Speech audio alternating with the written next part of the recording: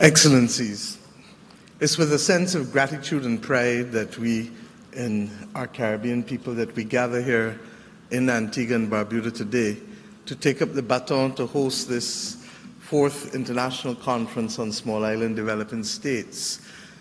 30 years ago, it was actually almost to the day that we met in Barbados and we hosted the first International Conference of Small Island Developing States, which birthed the Global SIDS Agenda, then named the Barbados Programme of Action. No longer in its infancy, but indeed a mature instrument today, our current agenda recognizes the urgency and the necessity of resilient prosperity for SIDS. Barbados therefore looks forward to the adoption of the Antigua and Barbuda Agenda for Small Island Developing States, commonly known, I'm told, as ABAS, a renewed declaration for resilient prosperity. My friends, the frequency and scale of natural disasters causing human suffering, loss or compromised livelihoods, irreparable physical damage, and high economic costs are now, regrettably, a horrifying global reality.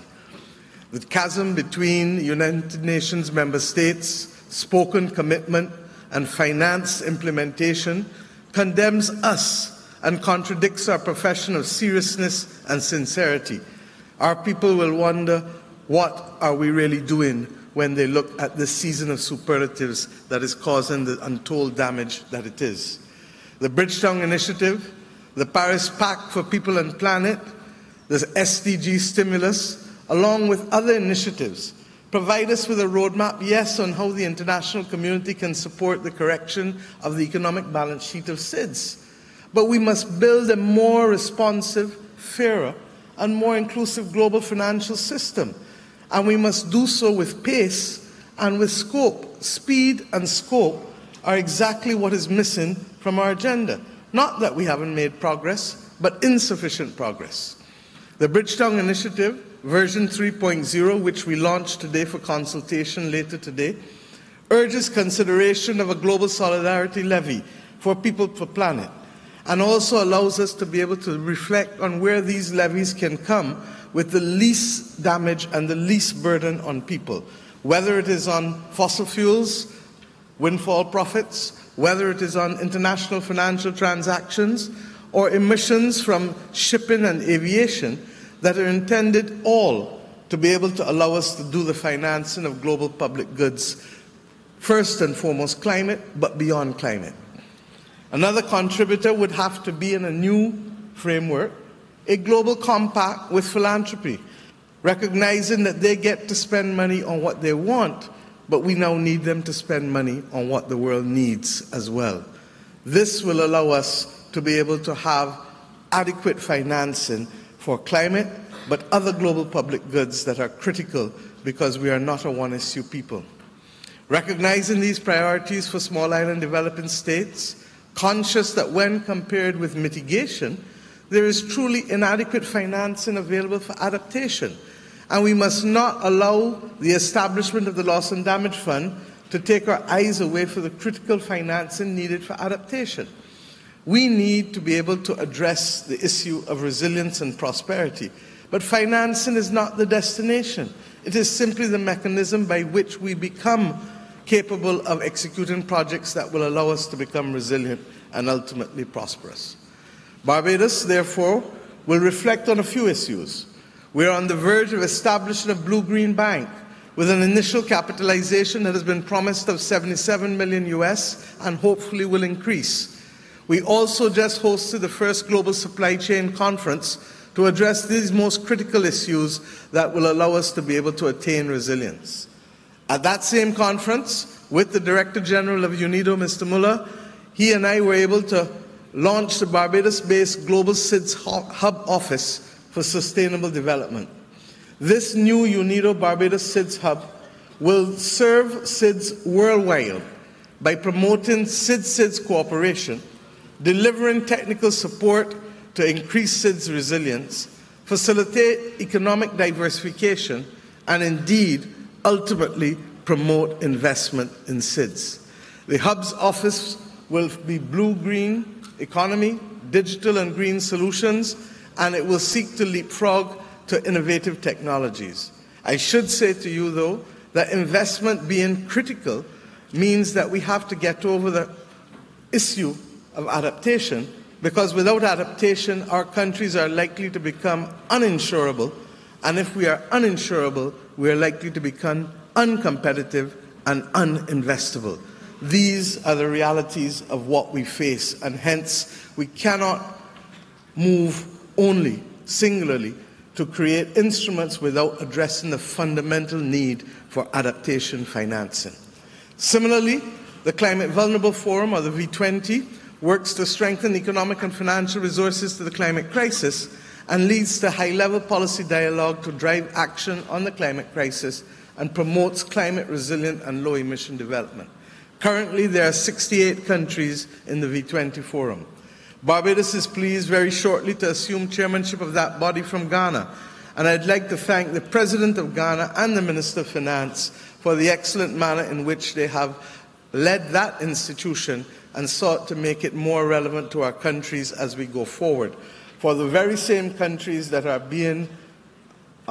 members of the V20 now are those, many of them, are facing liquidity and solvency crises as we go forward, and hence the importance of addressing issues from debt sustainability and a new deal for finance for all climate countries.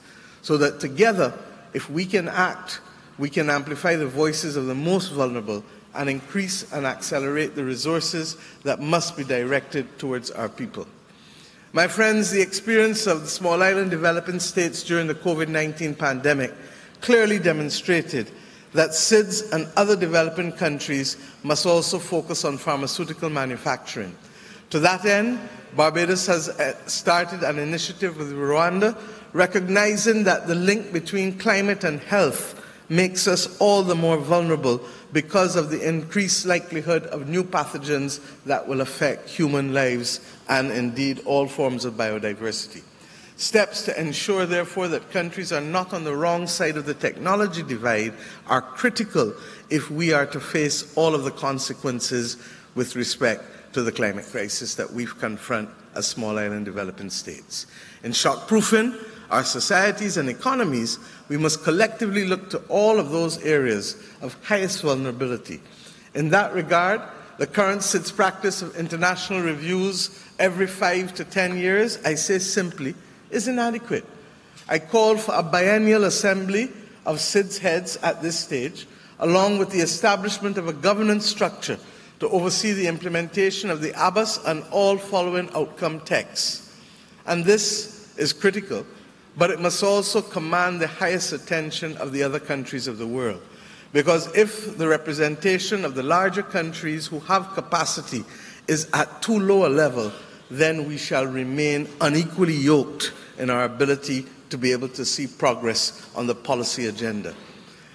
It was the noted Barbadian writer, many of you, I hope, know George Lamming, and if you don't, I suggest that you read his works.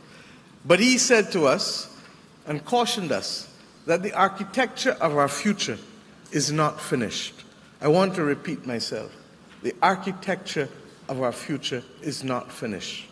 The task of this generation of leaders in small island developing states, and indeed our citizens, is to complete the work that we started in 1994, 30 years ago in Barbados, where we felt that there needed to be a special framework for small island developing states.